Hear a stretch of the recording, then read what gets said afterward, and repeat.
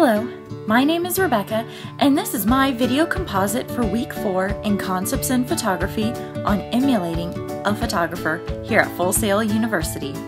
The photographer I chose to emulate for this particular assignment was Penny de Los Santos.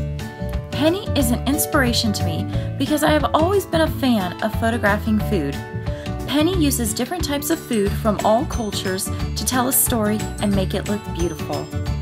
I chose to emulate a piece from her Penny One collection, which is an untitled piece, but it is a simple photograph of the classic traditional snack, milk and cookies. I first drew a couple of sketches of how I wanted to set everything up.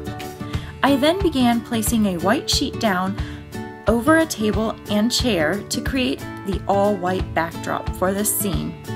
I wanted to closely replicate Penny's photo, but change some elements to make it my own. I used a glass with some color and design, as well as a different type of cookie and frosting color. Once the images had been shot, I used Photoshop to adjust the levels and exposure. I then selected the glass and cookies and inverted the selection so that I now focused on the background. I applied a blur filter first, then a lens blur filter, and finally a surface blur filter to really push back the white background.